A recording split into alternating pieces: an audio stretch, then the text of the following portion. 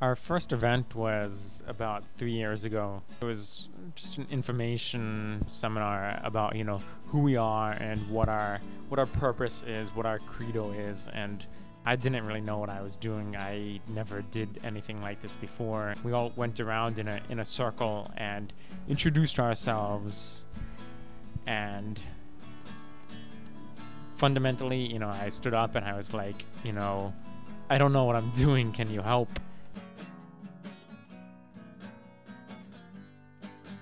Our first year, we grew to maybe 500 or 600 volunteers, and our second year, we grew to 1,500, about 1,500, and our third year, we grew to more than 4,500. So our growth has been very geometric. It's incredible. The whole purpose of our nonprofit is to make it very no hassle and no commitment. We celebrate 40 or 50 events every month.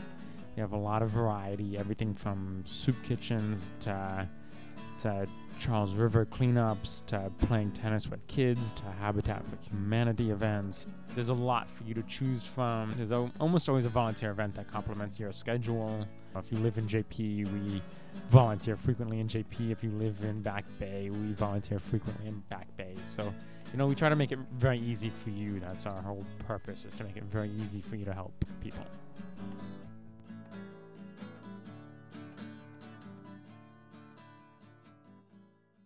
I love being outdoors, so my favorite events were, for example, we did a kayaking event over the summer. There's an invasive species called the water chestnuts, which kill a lot of the native species and kill a lot of the fish. We partnered up with the Charles River Conservancy, and they provided us with 10 double kayaks. So we were kayaking in the Charles and pulling out the water chestnuts and getting really dirty, and that's my favorite type of event. We have lots of young professionals and people of every demographic.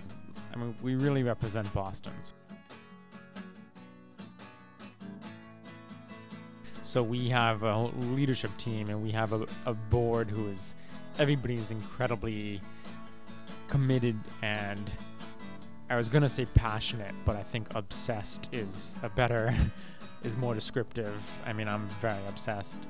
I can see more cities coming on board, so I can see us building a nonprofit in New York, and us building a nonprofit in Miami, in Los Angeles.